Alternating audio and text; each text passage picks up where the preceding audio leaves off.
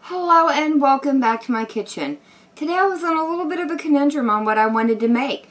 I was kind of feeling pie, but I was also feeling breakfast. I know those two don't often go together, but the compromise I came up with is a mini ham, cheese, and spinach breakfast pie. The ingredients I'm going to be using are 1 sheet of puff pastry, 4 cups of a baby spinach, 1 large shallot that I've diced up.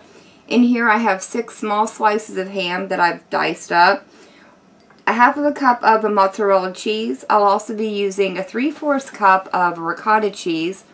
For my seasonings, I've got some salt, pepper, and about 1/4 teaspoon of nutmeg. I've also got 1 clove of garlic, 2 tablespoons of milk.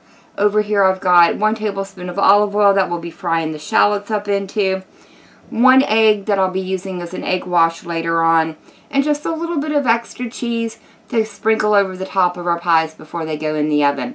So these are all our ingredients, and I'm going to start off by moving my puff pastry out of the way and bringing in a mixing bowl, to which I want to add in my 3/4 cup of ricotta cheese, my ham, the half a cup of mozzarella, the salt, pepper, and nutmeg, and also the 2 tablespoons of milk. And then these ingredients just get quickly mixed together. With these mixed together, I'm just going to go ahead and set it over to the side for a few minutes while we continue prepping the rest of our ingredients. Here at the stove, I've gone ahead and heated up the olive oil and added in my shallots and my garlic, and I'm just going to let these saute for about a minute. After about a minute, the garlic should be really fragrant, and it's time to start adding in the spinach. And I'm just going to add this in about a handful at a time, and as it wilts down, I'll slowly add more and more. After about 4 to 5 minutes, your spinach should be all nice and wilted, just like this, so I can go ahead and remove it from the stove. Now that the spinach is done, I can go ahead and add it into the ricotta mixture.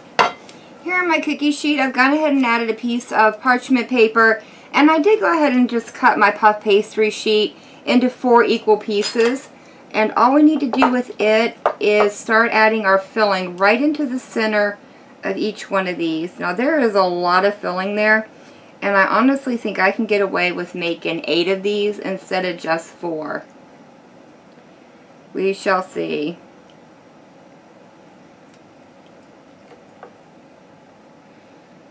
Just want to pile it up right there in the center, and that is probably more than what I need for that. I'll probably remove just a little bit of that.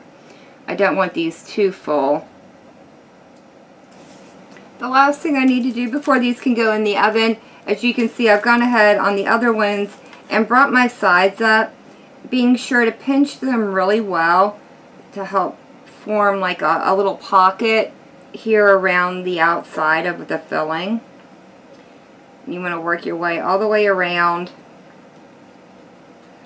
the whole outside. You might need to do a little bit of pushing and pulling and a little tiny bit of stretching here and there to get it all to come up over the top of the filling like that. And then I just folded it down on top to kind of help encase the top of it just a little. You want some of that filling to be peeking out at the top. Now that those are crimped up, the last thing I have to do is brush them with a little bit of egg wash, and this is simply 1 egg that I beat with a little bit of water, about 1/2 teaspoon, not really all that much. Make sure you coat the outsides of these really well so they brown up evenly. Alright, there we go. That looks like enough cheese to me. Now these are going to go into a 400-degree oven where they're going to bake for about 15 to 20 minutes until the puff pastry turns a nice golden brown and it's cooked completely through. These ended up taking about 25 minutes in my oven to cook through. They do look really, really good. They smell really good, and I'm very excited to dive in here and try them out. I did let them sit up on the counter for just a little bit, just to kind of let everything settle down, let them cool down a little bit so they wouldn't burn my mouth while I'm trying it. Let's get a nice big bite there. Make sure we get a little bit of everything in it. I see the ham, the spinach, definitely the cheese. So hot. These turned out really well. They're definitely filling that breakfasty pie kind of vibe I was looking for today. I did get little hints of the nutmeg from time to time, though it's not overwhelming. There's a really good balance here between the ham and the spinach versus the amount of ricotta I used. I think I could have used maybe just a tad bit more cheese, but the one thing I'm kind of missing from this is a little bit of heat. I think the next time I make these, I'm going to be adding just a little pinch of either red pepper flake or maybe a hint of cayenne pepper, just 1/8 of a teaspoon or so. I know tonight I'll be adding a little bit of hot sauce to these to help jazz them up a little bit more. But overall, I really do like these, and I will definitely be making them again. But that is going to be it for me for the day. If y'all have enjoyed this video, leave me a comment down below. If you guys tried this recipe out, let me know how it turns out for you. And as always, thank y'all so very much for joining me today. I'm Yvette Girl. I hope you guys have enjoyed, and I hope I'll see you in the next one.